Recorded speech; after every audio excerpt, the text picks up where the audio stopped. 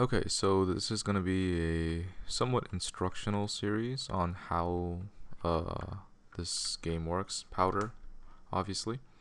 I'm using a different set of tiles. These are the Chris Lomaka set instead of the classic hkmix or mix.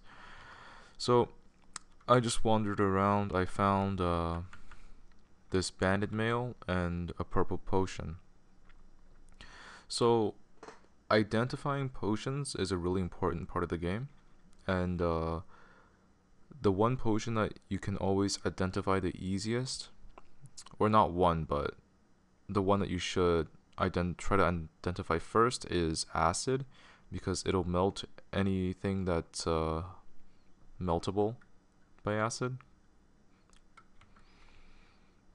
So we're gonna dip the banded mail into the potion.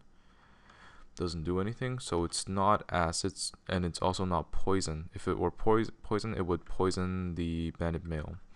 So next you test for Greek fire by using a longsword, ideally.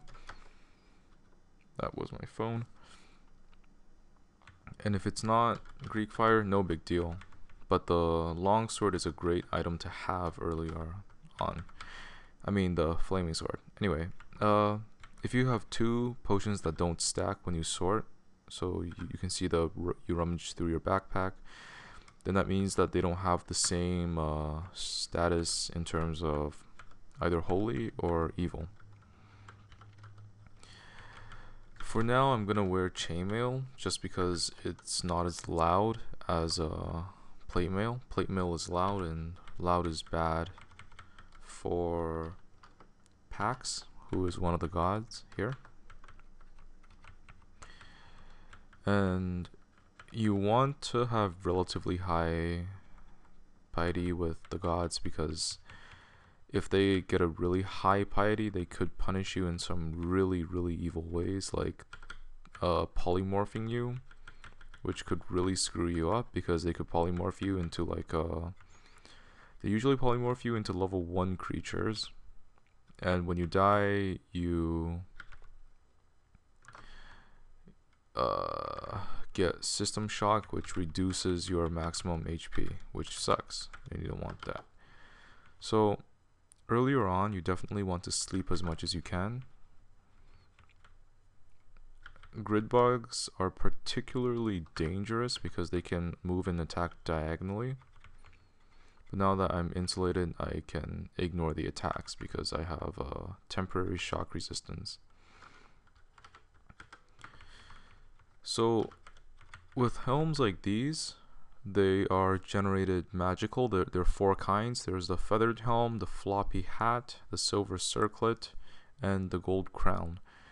These have different properties. So first thing you would notice if you were the helm of draining is you would notice your MP start to drain from 10, but mine's staying at 10, so it's not draining.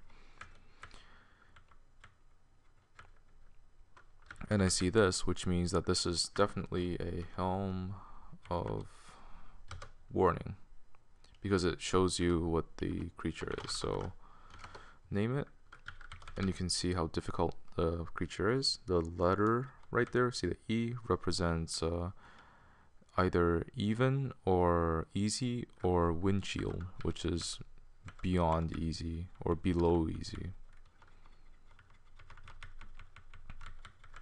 Interesting that there's creatures in there. Grid bugs. I'm still immune to the attacks, which is good. Gonna pick this up. Zombies are strong, but they're slow, which means I can 1, 2, 3, 1, 2, 3, 1, 2, 3, 1, 2, 3, 1, 2, 3. So that's just one way that you can abuse the speed system. I actually could have died if I didn't kill him, because he could have trapped me. But if you're fast and the opponent is slow, or if you're normal speed and they're slow, you get extra moves. And I got a lot of items for this. That's great. probably another one here somewhere. Impossible. Okay, so I guess E doesn't mean easy.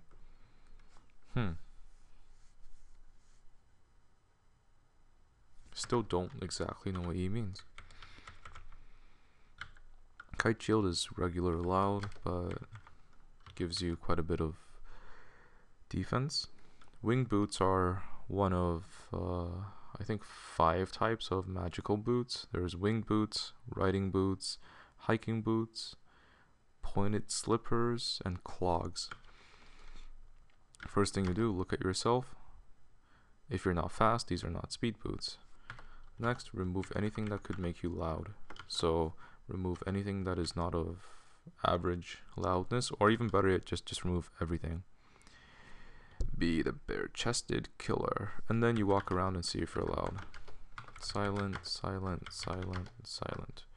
So these are not squeaky boots.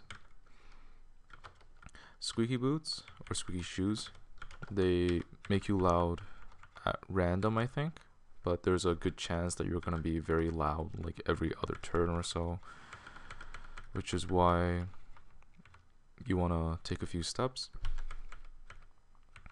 Testing wands, always test while you're standing in the doorway and aiming the wand in such a way that if it reflects off a wall, it's not going to hit you. Because if you if you have a wand of create monster, it could really mess you up. And we're still level 1, so we're gonna do a lot of sleeping to gain health. You can eat almost everything you come across. Floating eyes are dangerous because they have the ability to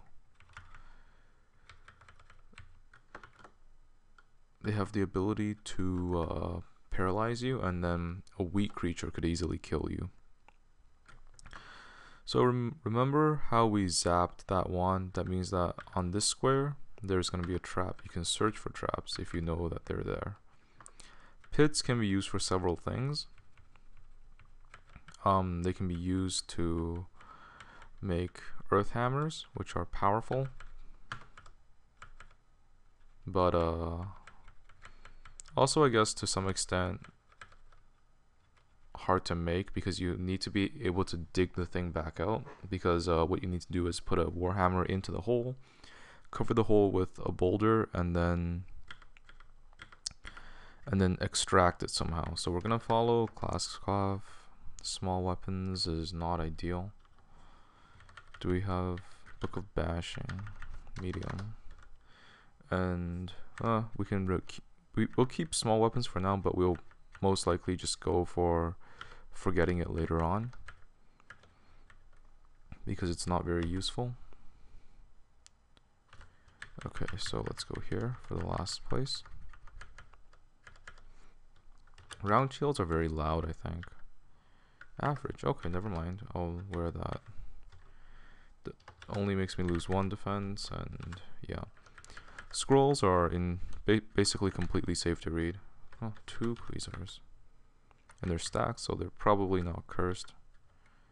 Remove curse. Okay, spear glows blue.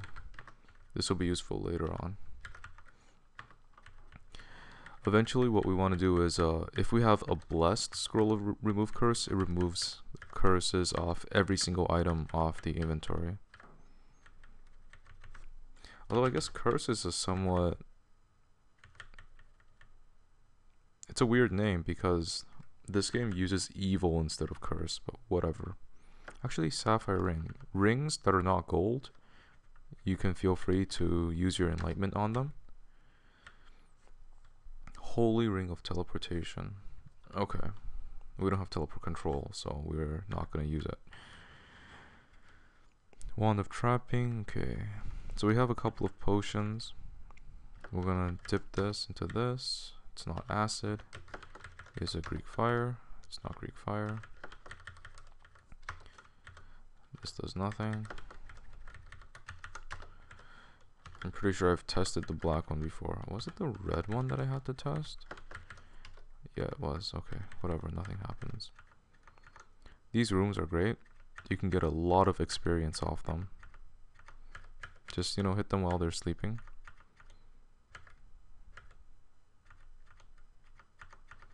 And they can't do a whole lot about it. Close. Okay. So back to sleeping for HP. Because dying is a real threat at this level anyway. Perfect shape. Okay, there we go. Apparently my aim is horrible because I have only one level in medium weapons.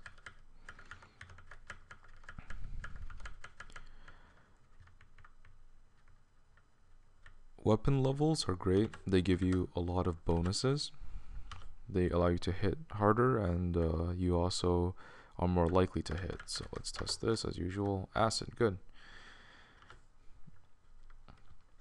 Eventually we want to start keeping our acid potions for two reasons. One, they can be used to remove cursed items if we dip the cursed item in them, as long as they are able to get dissolved. And two, they also prevent us from getting turned to stone, which is one of the biggest dangers, I think. So this kiwi, you know, sleeping really sound because I'm slashing it and it's not waking up. Level up. Large weapons. Why does he teach me such useless skills? Book of Bashing again. Book of Bashing is for large / blunt weapons, or just blunt, because large is kind of, it's just one part of it. Anyway, we're gonna kill these things. Okay. Getting surrounded sucks, so make sure you deal with it carefully if you're surrounded. Floating eyes are dangerous, but if they're sleeping, you know, not so bad. I saw luck somewhere. At low levels, just kill everything for experience, unless it's like a Shitomi or something, because those are actually very powerful for whatever reason. Bats are also not good to fight because they are fairly powerful, because they're quick. Short sword. May as well. There's no point in not picking up items, because later on, if you have spells that use items such as corrosive explosion, you can just keep it for that, and dropping items doesn't take up a turn, and you don't really have a limit, I don't think, anyway. Ray bounce is one of ice, good. Attack wands are really useful for several reasons. And as I say that as I'm getting killed by this thing, and I will demonstrate why. It fizzles. God damn it, it's an evil one. Because it does things like this. It's great for getting you out of trouble. And riding boots are in fact magical boots. So we're going to close this and test it out. These we established are it's okay, let's just name type fur-lined or water walking. So let's wear these. Examine. I'm loud. Can I jump? I can't jump. Noisy, quiet, noisy, noisy. Could be due to my equipment. It's a -1. Remove it. Let's do a proper test. Quiet, silent, silent, quiet. Okay, so these are whatever the fur, I mean, what if these wing boots are not. So actually we can see if we, okay, doesn't show if the ice snake damaged me. If they did, I would know if the equipment is fur-lined boots, because it gives me resistance to that.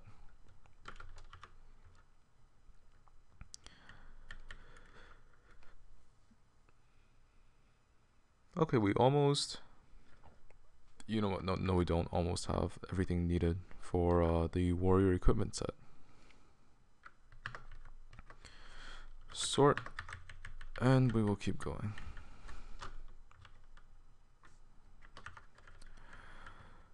So, I'm doing okay so far. 1, 2, 3. 1, 2, 3.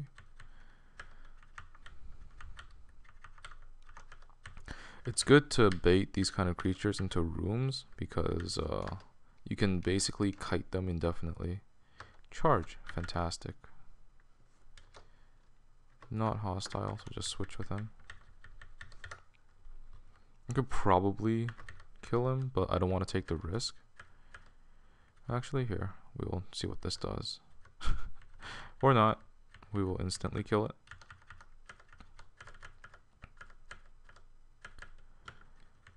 Okay. Let's go down.